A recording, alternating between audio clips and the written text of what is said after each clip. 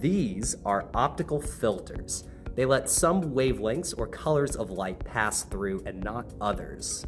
These two work by absorbing the unwanted wavelengths, meaning that this one only passes red light through it, while this one passes the yellowish light through it, and other colors like green or blue are absorbed inside of these.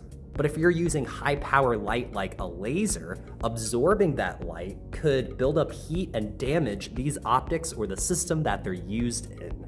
You'll notice that this one just looks a little bit different than those other filters. It has kind of multiple colors.